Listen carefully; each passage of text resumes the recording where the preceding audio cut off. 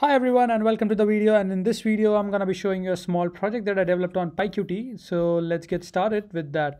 So here is the code, basically the login py and the new user.py. It is linked with the database also. So let me show you a small demo. So if I run this, I have a nice UI. So I need to register first. I need to register a user. So first of all, I'm gonna register myself. Somil Shah 646-204-59. I'm gonna enter some random number. That's not my number, of course. So I'm gonna say username as Shah and password as 123. And if I submit, it says added to the database. Okay, beautiful. Now we go exit and I close this here. So Shah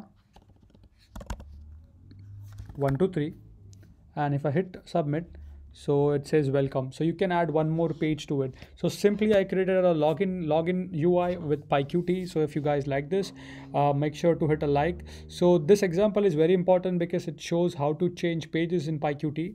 It also shows how I linked database on PyQt as well. So if you want to have a look at it, the code is there on my GitHub account.